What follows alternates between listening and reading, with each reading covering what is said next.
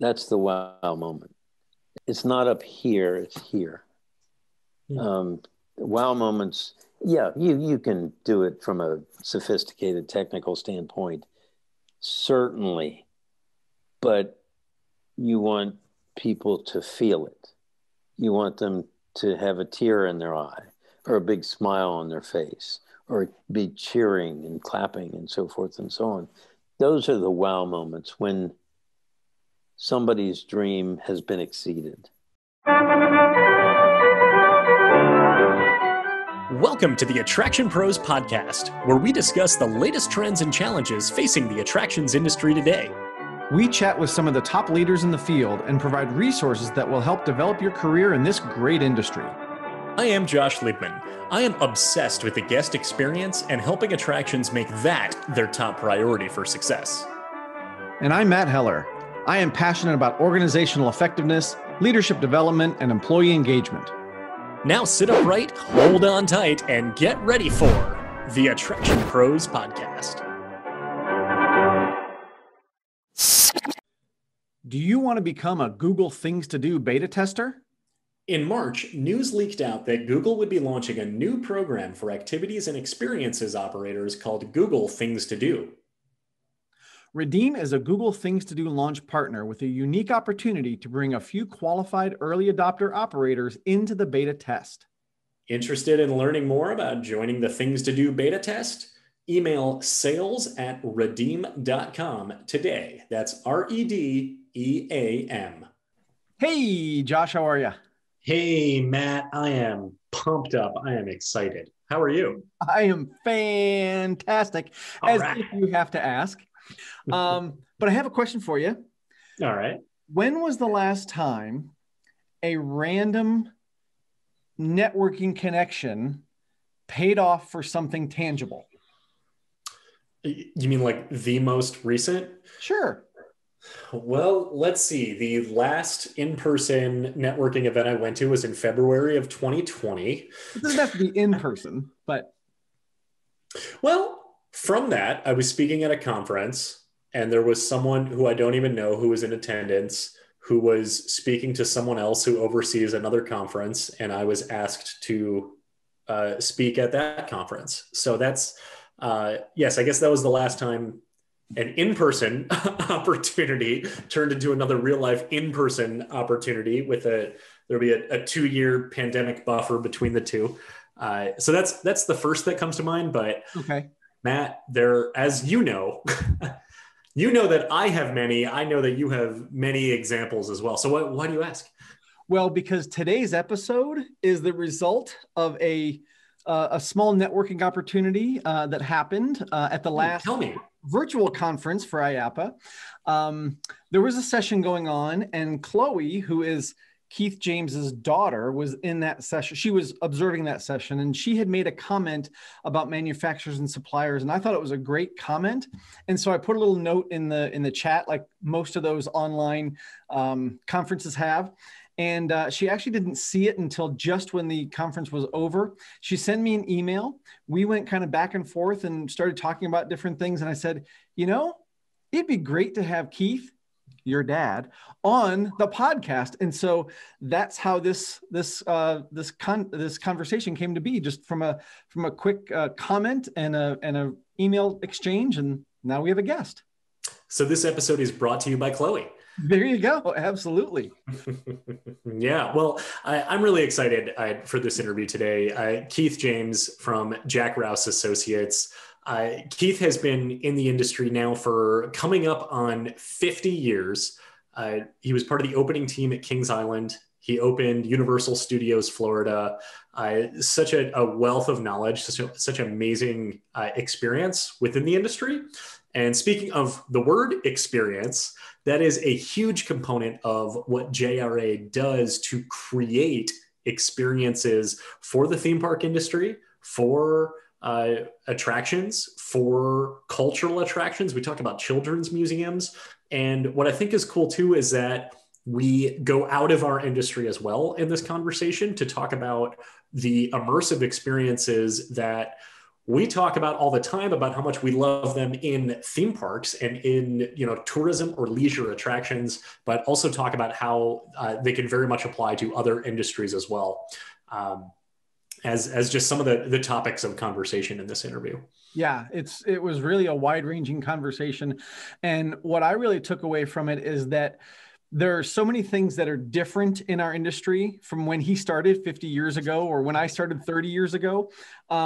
There are a lot of things that are different now, but there are so many things that are so the similar or the same, right? Mm-hmm. We're still looking for that visceral emotional reaction, as we've talked about with other guests. And I love the way that Keith talks about how you go about doing that. And I won't spoil it by talking about it now. I'll let Keith get into that. But I just think that, with all the technology that we now have at our disposal, all the toys in our toolboxes, as he talks about them, we have so many different options, but sometimes limiting those options actually makes us more creative. And I love hearing him talk about that. So excited to get to more of that interview. Totally. And he has some great advice for young professionals in the industry who are looking to build their career in this phenomenal industry. So I'd say let's get right to this interview with Keith James. Keith James from JRA. Thank you so much for joining us today on the Attraction Pros podcast. Keith, how are you doing today? Oh, I'm great. Thank you very much for having me. This is, I've been looking forward to this. Awesome. So have we. So Keith, can you give us a little rundown of your history in the industry, just in case people don't know about your experience? Okay. Well, this November at IAPA, I will hit my 50th year. Wow. I needed a summer job to pay for college. It's just like a whole lot of other people who started back then. And I was a theater student at the University of Cincinnati, and my boss, actually my counselor and teacher, was a fellow by the name of Jack Rouse. And my mother was Jack's secretary, and Jack had been hired to be the producer of all the entertainment for Kings Island, which was a new theme park being opened outside of Cincinnati. And as I said, I needed to pay tuition, so I interviewed for the job and was the stage manager in the theater at the year that the park opened. And very soon thereafter, I became the assistant director of the entertainment department because the gentleman who was the assistant decided he didn't really want to be in this business. It was brand new, and he was a classical musician, wanted to stay in that. But it was one of those things where I needed a summer job, and 50 years later, I sort of have the same summer job. It's just the industry grew up. I'm not sure I did, but the industry certainly did. So anyway, but that's how it happened, and I've had some very fortunate turns along the way. I spent 17 years with that company. It started as Taft Broadcasting and then became King's Entertainment. I was there for 17 years in the entertainment department, the design department. I moved to Toronto. I moved to Vancouver. My family and I moved to Sydney, Australia. And then we moved to Orlando, and I worked for Universal Studios from 87 to 91. And I've been a partner and subsequently the owner of JRA since 1992. So that's how I got to where we are today, sitting in my office in my house. Keith, what was that like, 50 years ago, opening Kings Island and being a part of that process so early in your career and being able to really see that park from the ground up, which has really become, one of the most iconic parks in the country. But curious, what was it like back then, when it first opened? Well, all I can say it was fantastic. It was the greatest job that you could have in college with, 3,000 people your own age that you got to meet along the way. I actually met my wife, Patty, that summer. And, we've been married almost 42 years, but she was a performer in the theater where I was a stage manager. But no, it was a great job. And back then, no one had any idea where the industry was going. We were all youngsters just enjoying ourselves. Kings Island did over 2 million guests the year they opened, which was a shock to everyone. It was tremendously successful, but of course they had the history of Coney Island in Cincinnati, which had been a tremendously successful park for generations. But it was just a great experience. It was lots of fun. I'm lucky. I've been doing this for 50 years, and I have to say I probably haven't really ever worked a day in my life. And that all goes back to then. It was, some of my best friends in the world are the people that I met then, that summer. Jack Rouse and I continue to be dear, dear friends. We live about 6 blocks apart. Dennis Spiegel, who most people in the industry know, was one of the folks that hired me. Jack, Dennis, and a fellow by the name of Gary Wachs, whose family owned Coney Island. They were the 3 people who hired me on November 11th, 1971. That's the date of my letter. So, but yeah, I recommend the job to anybody. It's great. Now, back then we had no idea what we were doing, so we did everything that was asked.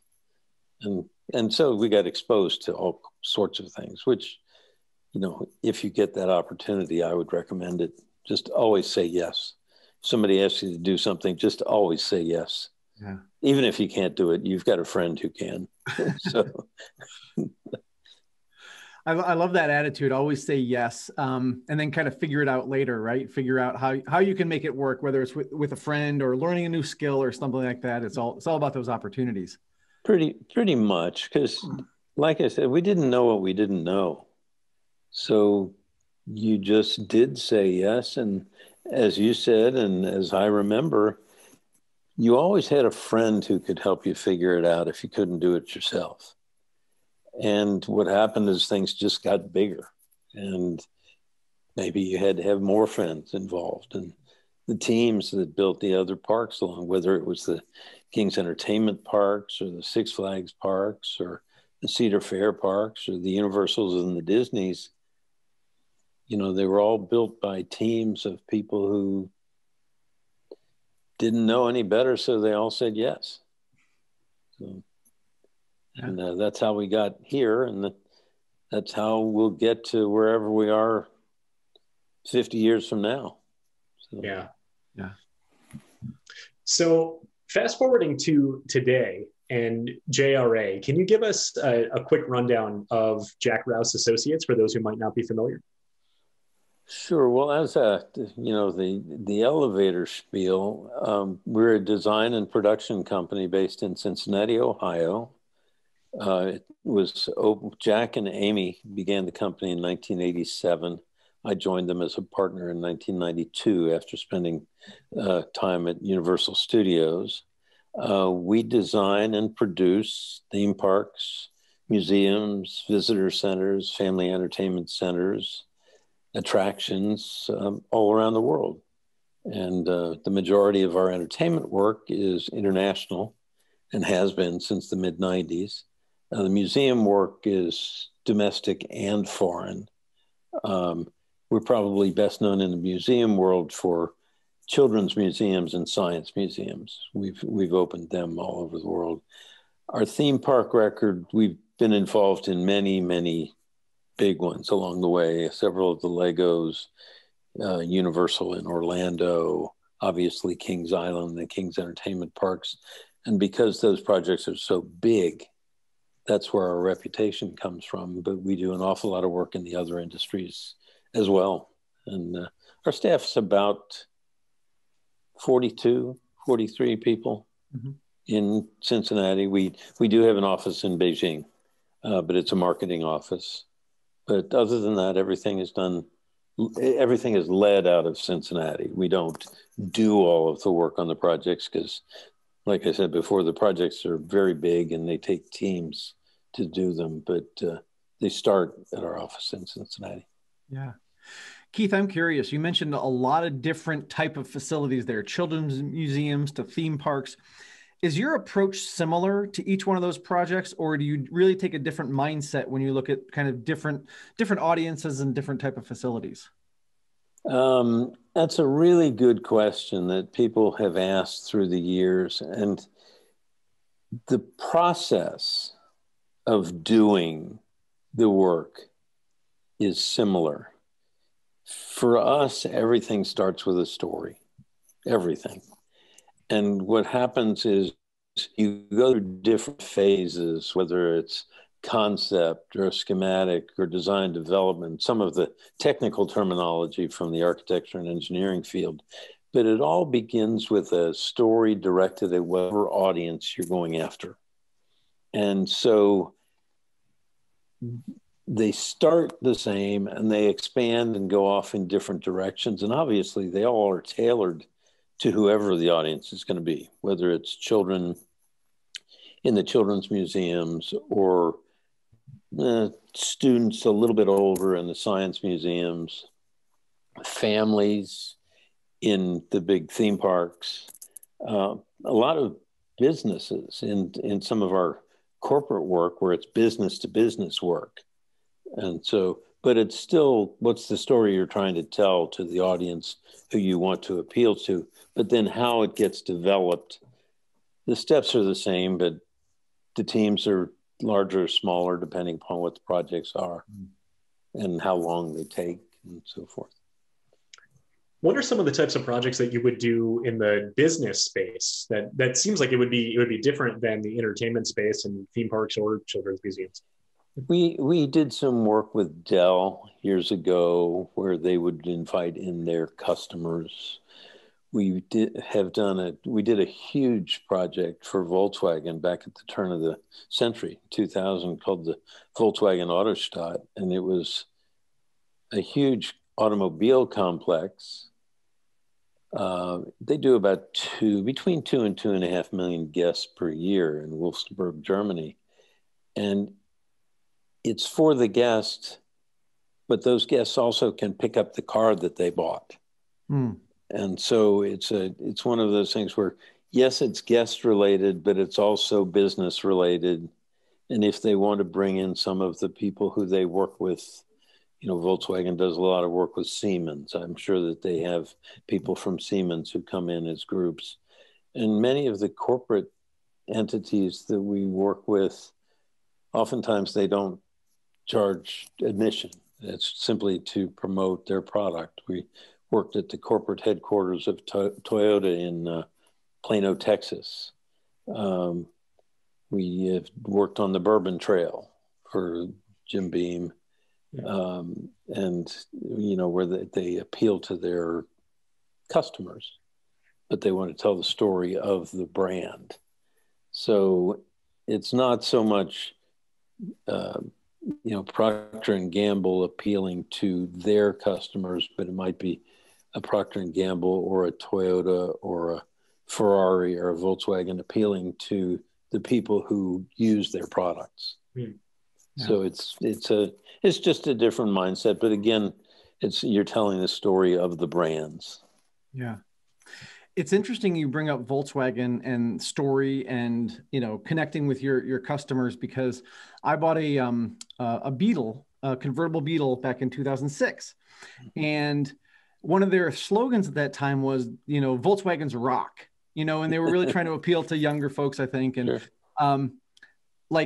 I don't know, a month or two after I bought the car, my wife calls me up at work and she says, "You've got a package here from Volkswagen." And I didn't know what it was. It was a guitar. It was an actual electric guitar, had the Volkswagen logo on it, and it had a cord. You could plug it into your car and use your car's radio as its amplifier. And I thought that was so cool. I still have the guitar right now. I don't have the car anymore, but I still have the guitar. But I think that that kind of speaks to the story and kind of going to different lengths to really involve people in your brand that I don't want to say has nothing to do with your brand, but I wouldn't expect to get a guitar from a car manufacturer. Well, those sorts of things kind of have everything to do with your brand because you're still talking about it. And what is it, 15 years later? Right. Yeah, that's a good point.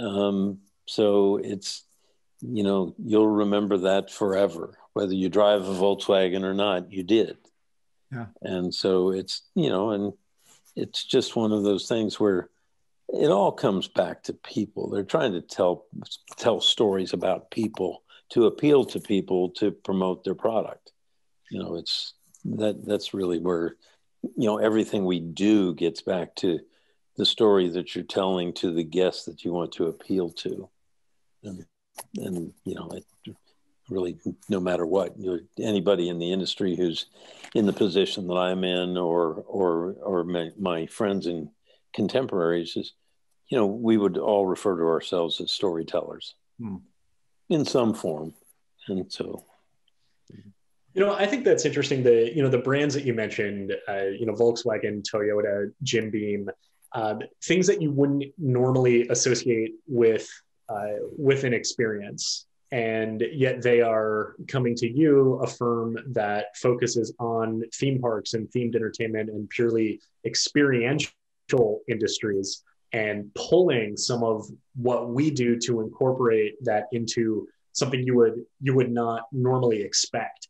So I'm sure that's it's definitely a rabbit hole. I'm sure we could go down of whether it's retail industry or auto sales or bourbon, as far as what you are seeing trends in the future of industries that are not our industry, that aren't necessarily tourism focused or leisure focused or family entertainment focused, but wanting to take more of a page out of our book to better engage people, like you said, that will ultimately purchase their product. Well, if people want you to, there are a lot of buzzwords in our industry, but call it lifestyle, call it what you will, people want you to live their brand. They obviously want you to buy their brand because that's the business that they're in. But, we did the original Crayola experience at their plant in Pennsylvania. And, they teach children. Yes, it's crayons that we all grew up with and markers now and so forth. But the things that they do, and you put the guest or the user or the customer or the visitor inside their world, and they'll always remember it. And it's a very fine line. Obviously, at a certain point, it becomes commercial. But if you remember it and you had a good time, chances are you're going to look at that brand favorably whenever you decide to buy whatever it is they sell the next time. Whether it's like your car, or just, hey, at least they'll get a fair shake. Now, obviously, if you didn't have a good time, they probably won't get a good fair shake. However, that it doesn't happen. If there's something wrong, they're immediately fixed, the issues. But the other, you mentioned retail and food and gymnasiums, and someday it'll be the retirement villages and things like that, where they're going to expect to be treated in the same manner that they've been treated for decades. It's not a retirement home where you go simply to rest until something else happens. It's you go there to live until something else happens. And it's different, isn't it? We want people to live what it is our clients provide. And that's what we try to do, is put our guests and visitors in the middle of these, in the experiences, so they can experience what the brands have to offer. Sorry. Yeah. And I would imagine that would, I don't know what, I guess, blur the lines of entertainment, retail, amusement, all that type of those type of descriptors, because you've got a place where you can go and be entertained, and oh, by the way, you can pick up your car, or things like that. So do you see those lines blurring in various industries? Well, yes, I absolutely do, because my former partner, Jack Rouse, wrote a paper, made a presentation. I believe this was at IAPA somewhere in the mid 90s. And the title of the paper is, "What do we do when the whole world is themed?" And, so it was a little bit, he forecast the future pretty accurately. Yeah. And, people have come to expect wonderful experiences, and they deserve them. I mean, people pay a lot of money for the things that they buy, whether it's clothing or a meal or a car or a bottle of bourbon or a box of crayons, a Toyota. And so it's really a matter of putting people in the experience so that they know how it can be used as something other than simply a tool. It becomes, experience is certainly an overused word in my world, or in our world, but it becomes part of you. Mm-hmm. Not something that you use it, yes, but it's not, hey, you go out and use it and then you put it back on the shelf. It becomes part of what you're doing. So how does that then impact, as we now relate it back over to the attractions industry and the theme park industry, that with Volkswagen or Toyota, they can create an experience that at the end of that experience, hopefully you're driving away in a new car. And if you really think about it, we're in the business of providing an experience for the sake of the experience itself. So you mentioned, Jack Rouse's paper on what do we do, when the world is themed.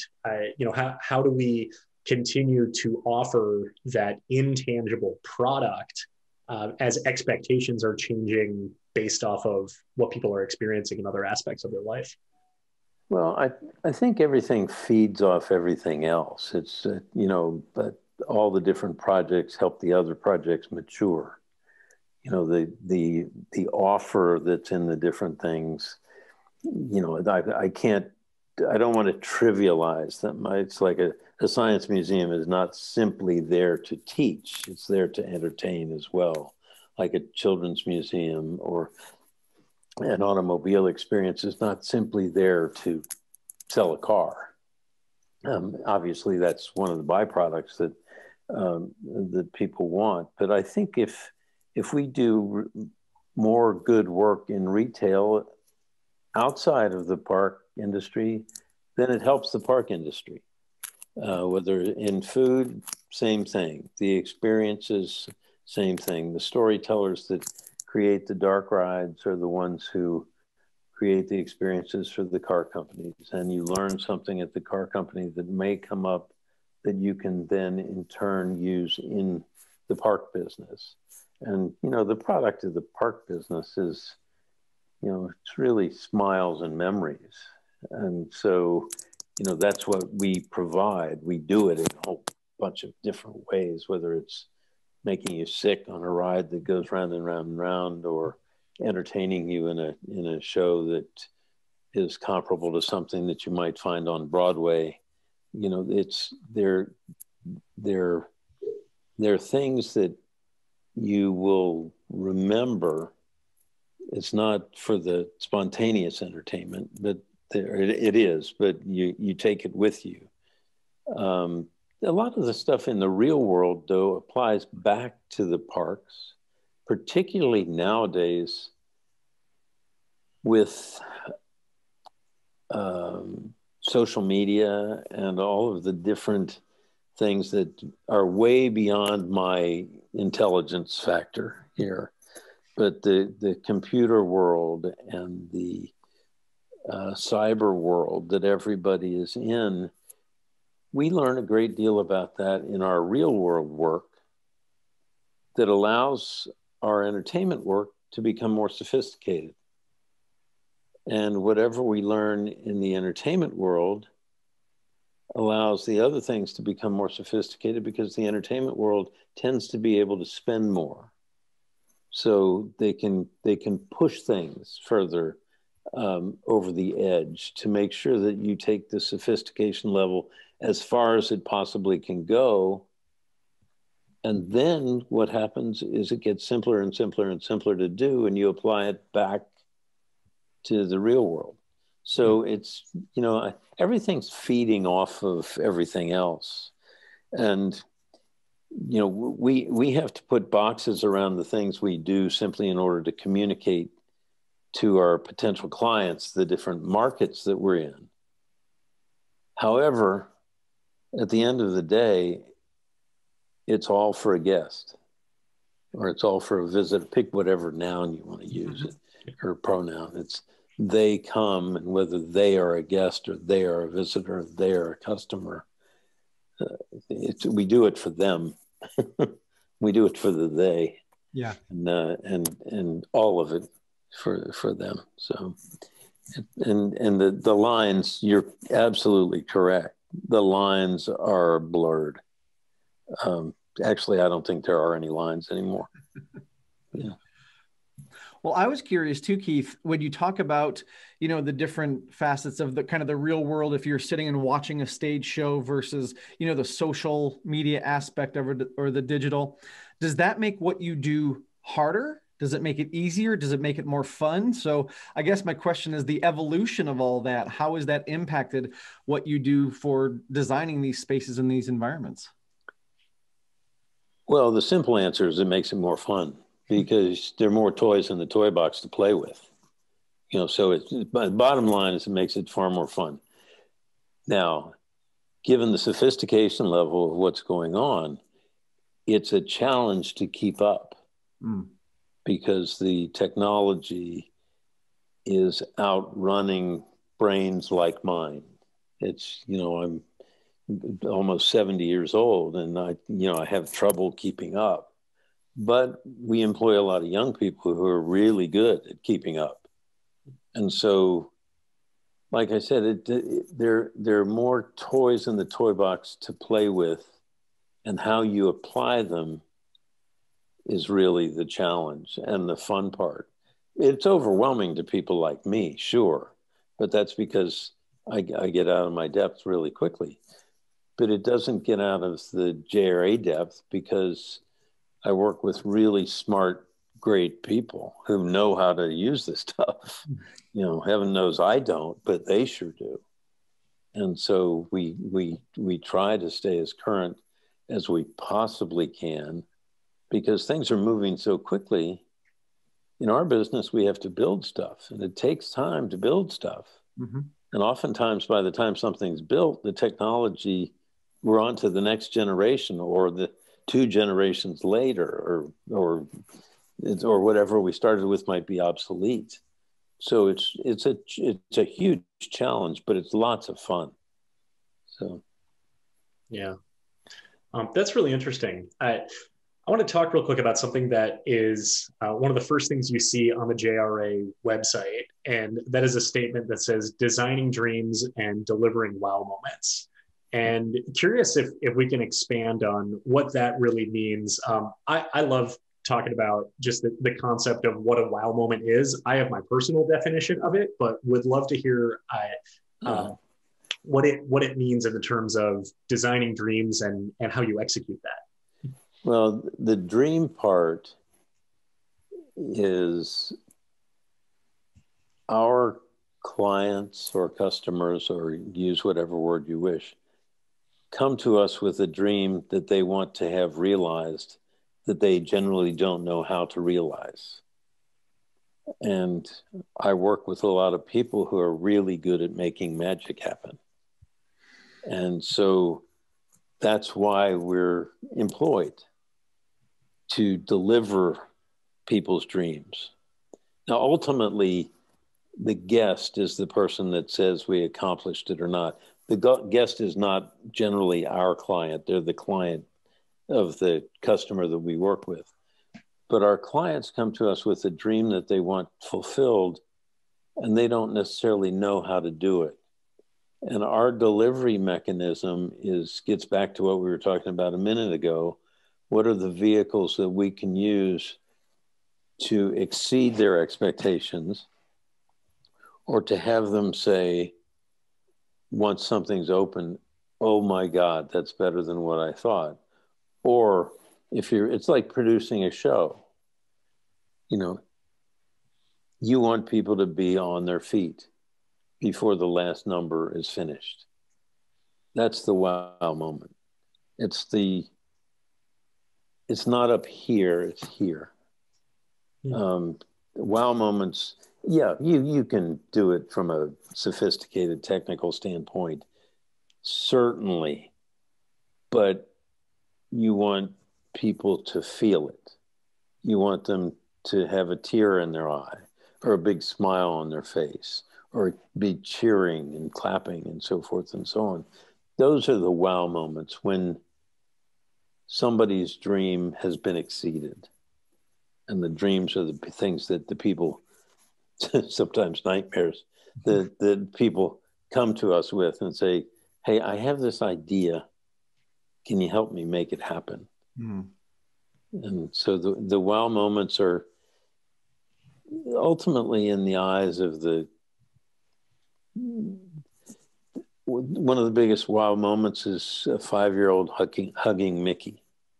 You know, okay, that's probably one of the greatest wow moments any of us ever had, is when our children or grandchildren meet Mickey Mouse.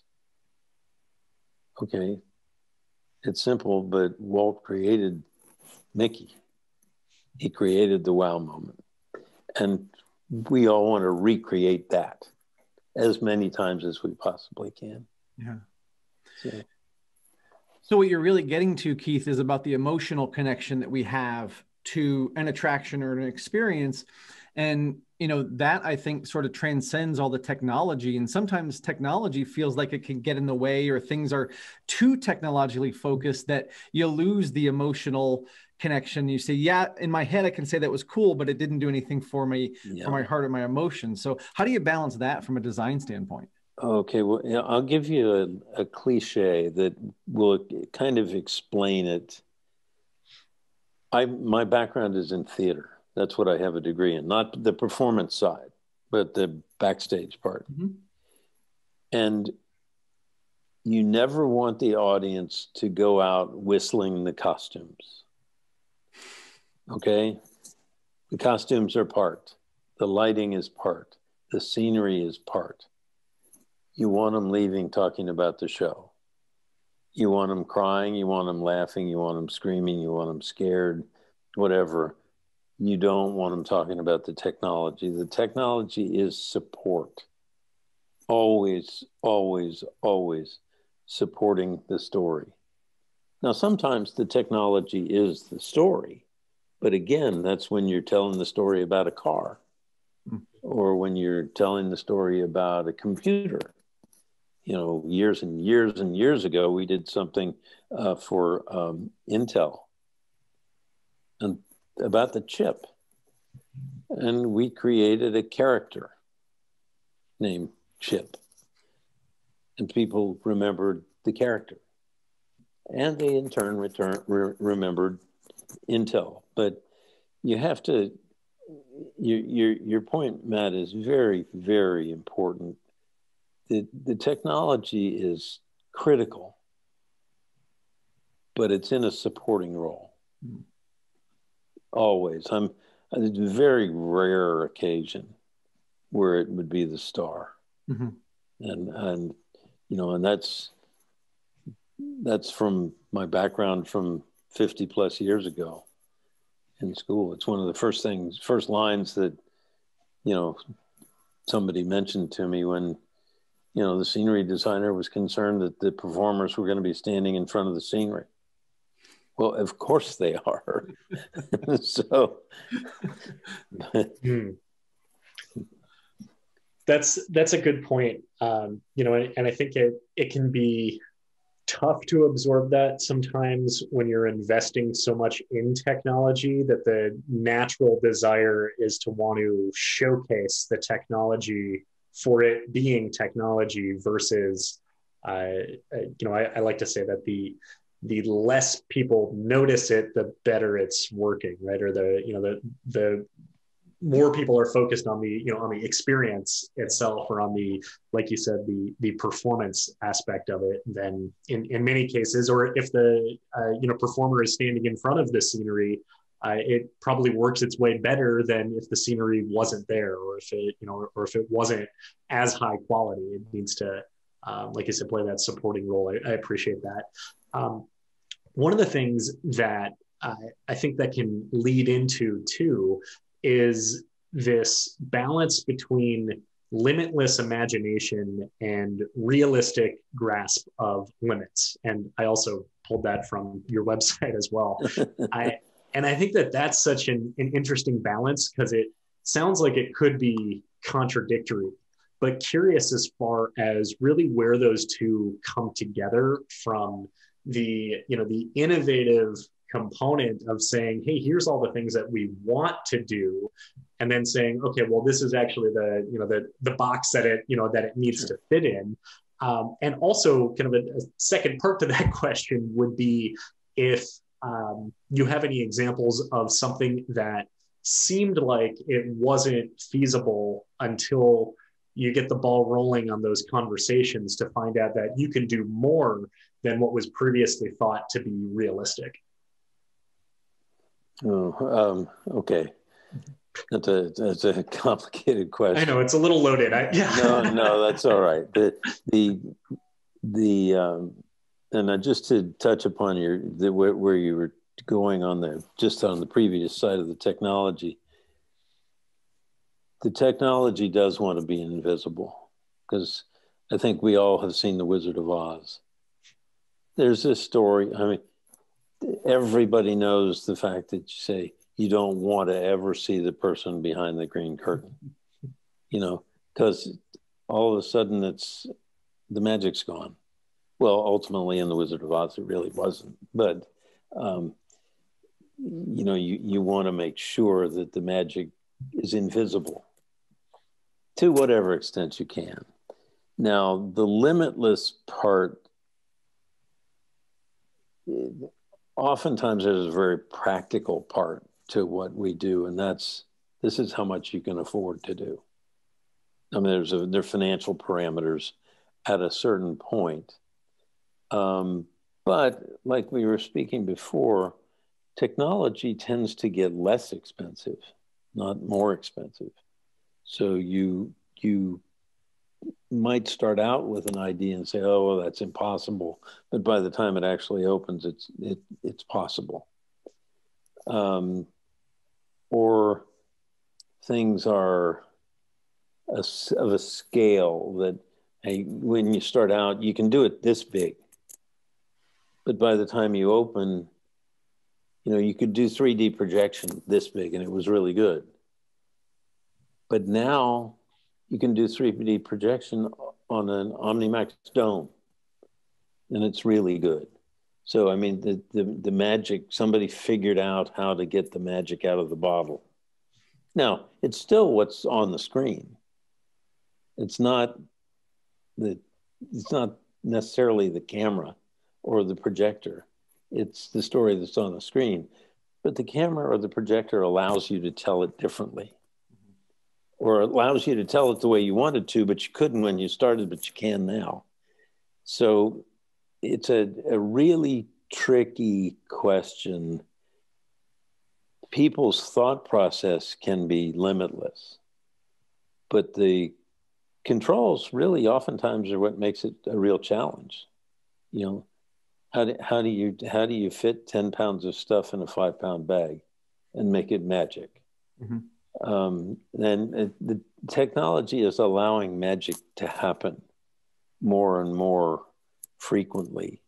And you asked me about a specific example. That the big 3D stuff is probably as good a quick example as I can come up with, because the technology has really allowed you to do that. So it's, and there are probably any number of things like that if I sat here and tried to list them, I probably could. Just answering spontaneously is a little bit, you caught me a little bit off guard, but just people, the people in the business have tremendous imaginations, and they're figuring out ways to take care of things.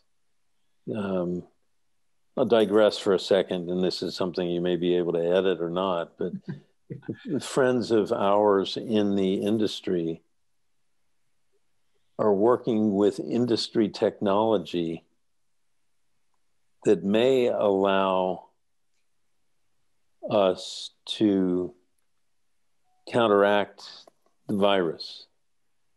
I know you guys aren't old enough to remember the investigation of different light transmission when polio was so active. Now the virus the vaccination came around, and so we were vaccinated, and the study of lighting and its ability to kill viruses was not taken as far as it could have been because some other solution was arrived at. Well, people are investigating whether or not, I hate to use the word cleanse, but whether you could disinfect with lighting, certain on the spectrum. And by the way, I am way out of my depth here, but there are certain lighting registers on the scale that will kill viruses. Okay, what if you put a whole bunch of those in your office? Does that mean that people don't have to wear masks? Does that mean that people don't have to put up separations? Who knows? Mm-hmm. But, that's a use of our technology going into the real world that probably will work. Somebody's going to figure that out before this mess is over with. Yeah. And, so that we're okay for the next mess. This one seems to be being resolved slowly but surely. Yeah. But perhaps they'll come up with it in time to take care of Africa or India or some parts of them. I don't know. Yeah. It seems like a good idea, though. And some good friends of mine who are really, really smart are working on it. Yeah. Well, if you do figure that out, or if your friends do, I'm going to put those lights in my office. Yeah, me too. We got it. Me too. I'd like to change gears just for a little bit here, Keith, because you have I'm going to say honor, because I know Chloe a little bit. You have the honor of working with your daughter in your business, and there's so many businesses in our industry that are family businesses, and I'm curious if you can talk a little bit about what it's like to work with your daughter in this business. And, did you always think that she'd be in the business? Did she try to, go do something else and come back? I'm just curious about that path and what it's like to work with your daughter. Okay. Well, the answer to that question is I love it. I mean, we have a great time. She grew up in the company, so she knows everybody in the company, and basically, our company is like a family, so she basically works with her family. Mm-hmm. Now, did I think she'd ever be in the business? Absolutely not. She went to school and got a degree in special ed and was offered 4 teaching jobs when she graduated. And she and her mom had a conversation about, Dad's company is kind of fun. Do you think I would enjoy it? And Patty said to Chloe, why don't you ask? And my only request was, Chloe, don't ask me. You're not going to interview with me. You're going to interview with the other folks. And that was over 10 years ago. And so, I love the fact that I see her every day and I talk to her. I travel with her often. She works probably more closely with some of the other folks in the company than she works with me. I work with her all the time, but she gets more involved in some details of some of the projects than I do, just because the opportunity presents itself. but we have a great time. And I mean, you know her personality is made for our industry. And, you know, she's been heavily involved in IAPA. She's currently on the board and has been on many committees and did receive the Young Professional of the Year award a number of years ago, which was quite an honor that her mom and I are extremely proud of. And I know she is too. But yeah, I have a great time, and some of my friends who work with their daughters or sons, they seem to have a great time too. But I think the other thing you have to always take into account is our world is a lot of fun. You know, we're in the business of making smiles and memories. So coming to work is enjoyable. Being with the people that you work with every day is enjoyable. Being with your customers and clients is enjoyable. Because if we don't have fun, we can't make fun. I mean, it just doesn't work. Now, people have good days and bad days. I don't want to be Pollyannish about it. That's not the point. But, you know, she's got a great personality and fits really well in the business. And, you know, at this point in a whole lot of the industry, you know, I'm known as Chloe's dad. She's not known as Keith's daughter. And, you know, in the other part of my life, for years and years and years, I've always been Patty's husband. And I like it that way. And Lexi, my other daughter, I'm Lexi's dad too. So that's the best description and title I could ever have. There you go.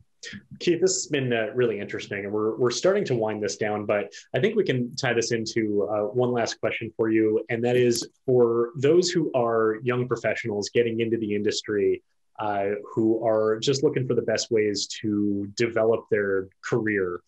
What advice do you have for young professionals who maybe are early on in their career in the industry, or that they want to pursue a career in the industry? I get asked that quite often, generally speaking, because people know that this is all I've ever done. I've been doing it for 50 years. And we spoke about this at the beginning a little bit, and it sounds a little bit silly, but it really is true. Always volunteer. Always say yes. If somebody asks you to do something, either do it yourself or find somebody who can help you do it. And there's no task that's too small. You know, people look at our industry now, hey, there's a profession. How do I get to the point where you guys are or I am? Look, you know, there was no industry when I started. You know, it was just a summer job. And it was a great summer job. And so the industry is so different now, and it's so much more sophisticated, but I think some of the fundamentals are the same.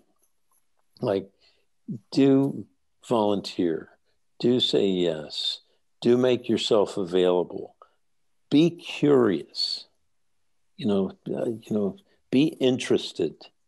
You don't have to be interesting, but you do have to be interested, because then you're going to learn things and you're going to be able to volunteer, and you be in the right place at the right time. And that's probably as solid a recommendation as I'm going to be able to give, because, you know, I can't say go get a fine arts degree in theater. That happens to be what I have. But you could go get a fine arts degree in architecture or art, or be a show producer, or be an engineer. Chloe, a special ed teacher, you know, anything can apply, because at the end of the day, we're in the people business. That's, you know, we don't make widgets that are being sold. I mean, somebody does, and I'm glad they do it well because I buy widgets, but that's not what we do. And so always always be interested and curious, and always say yes and volunteer, because people need help.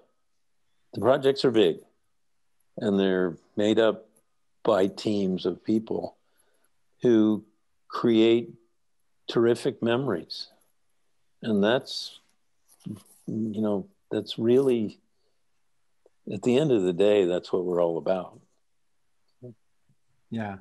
Well, Keith, that's a great bit of advice there. And I appreciate that, because I run into a lot of young folks, and the more curious they are, the more interested they are. I feel like the more they're ready to take a next step, whenever that might be, and they're ready to say yes to the next thing. So I appreciate you sharing that as well. If somebody wanted to know a little bit more about you or find out more about JRA, where would you send them? Oh, our website would be the best place to go, and it's obviously www.jackrouse.com. And all of our email addresses are there. You can meet most of the staff. Our telephone numbers are there. Right now it's a little tough because everybody's working at home, but we do answer the switchboard, and I think most everybody's cell phone number is on our website too. So, you know, feel free to call, and we hire, and we are curious, and we're looking for curious people, and we'd love to have people approach us. And our industry is small enough, as you guys know, that if somebody comes to us and we can't use them, but we think that they're a good candidate for someone else, we won't hesitate to recommend them in a heartbeat. Mm-hmm. Excellent. Well, Keith, thank you so much. This has been just such a fascinating conversation. We really appreciate the opportunity to get to chat with you today. So thank you so much for your time. And for everyone out there who is watching and listening, just remember, we are all Attraction Pros. Thanks for listening to the Attraction Pros podcast. Make sure to subscribe so you can tune in when new episodes release. And even better, please leave us a review on iTunes. For more information, visit AttractionPros.com.